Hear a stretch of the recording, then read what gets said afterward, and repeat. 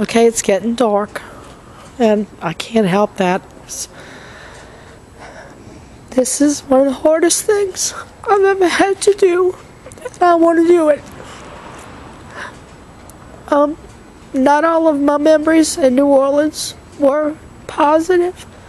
Just like most people, you know, we all have our own version of crap and bad memories. And this is a neighborhood I wanted to come back to. I mean, it had some good memories, but it held mostly bad memories for me, and it damaged me for most of my adult life until recently.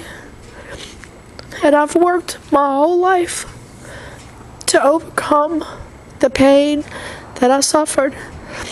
It's getting darker, but these two houses are houses where I was sexually abused as a child for many years by different men. It started at the age of 7.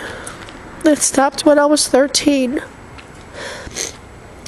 And I know many people, this is going to shock the hell out of so many people. I'll probably lose a lot of friends on Facebook or whatever.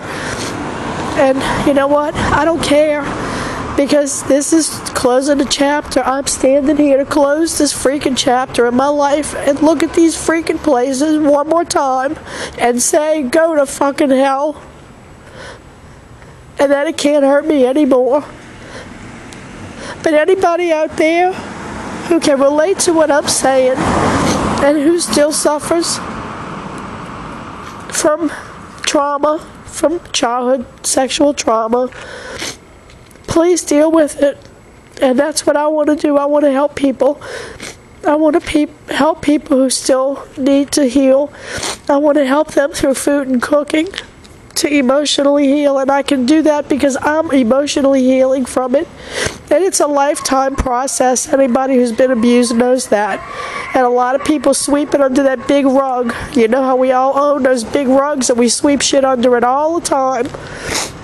Well, I don't want to sweep it under the rug anymore. So I'm here and I'm dealing with it, and I'm so glad I'm looking at these places. And I know that I'm an adult now. And I know that nothing can ever hurt me again, because I will never allow that. But when I was growing up and I was dropped off at these houses and being babysat, I didn't have a voice. I was so scared. I was told not to tell. I had just lost my father, and I was petrified. So I just went with it. And that's it. So that's all I have to say now. You can't hardly see it, but that's what I have to say about this. And you can do what you want with it. But if anybody wants to reach out to me, if you think I can help you, I swear to God I will.